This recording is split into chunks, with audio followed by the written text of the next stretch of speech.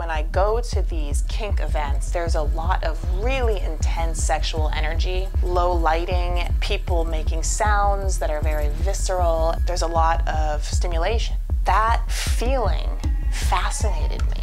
When I can find that feeling and I can like trace that emotion, that visceral emotion that I get, it needs to come out very quickly. And so in a lot of my work, you can see like with the tape and the glue and the rhinestones and the knots, end up very close up looking almost a little haphazard, a little bit urgent, a little bit messy, dirty, but still elegantly balanced on the walls in a very specific pose. I'm Michele Rushfeldt, and I'm an artist and a sculptor.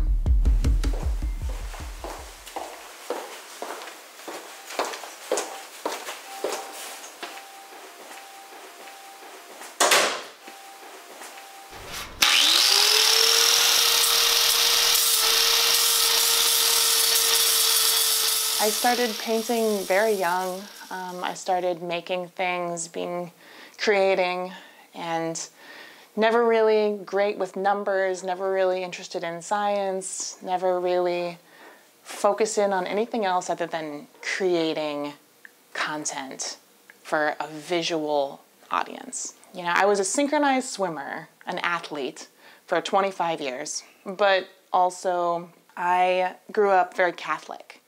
And so a lot of the things that I'm thinking about now and the work that I'm making now is very much in opposition to my upbringing of Catholicism and I guess the shame that comes along with organized religion and how it perceives sexuality.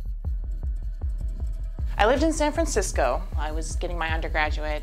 I started dating one of my current partners. So we started getting into a lot of kinky shit, and it has become a lot more so lately, but what really inspired the artwork is the performative aspects of the role playing that comes with a lot of exhibitionistic sexuality. And for me, these works become bodies playing these roles, so they're more, they're being forced sort of to hold these poses. So it's almost like they're being dominated by me. They're being forced to kind of balance in these precarious, difficult to hold poses. This is an example of sometimes how I use more literal sexual objects, kink objects.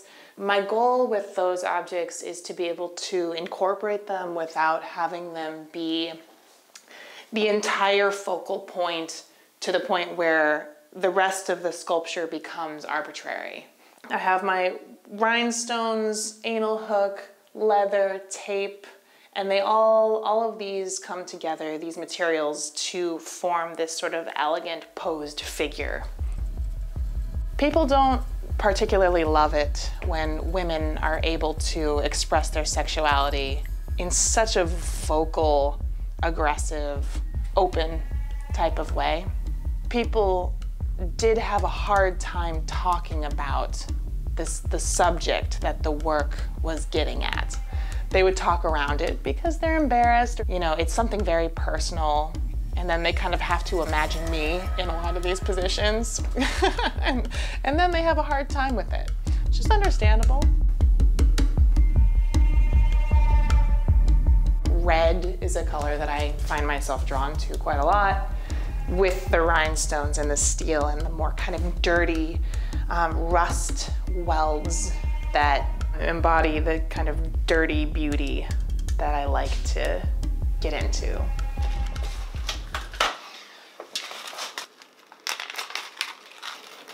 As an art handler, sometimes I go to a lot of my clients' houses and you'll see the same 10, 15 artists.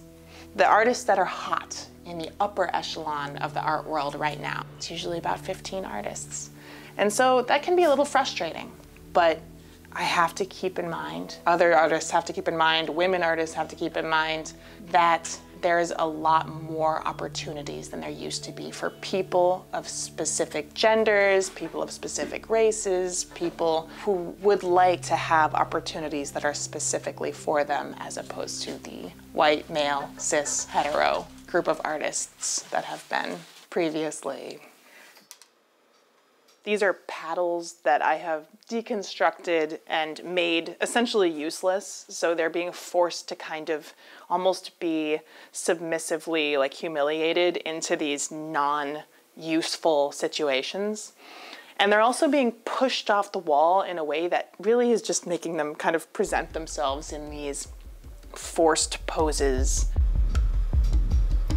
I'm constantly finding myself getting into loops where I'm second guessing the work that I make.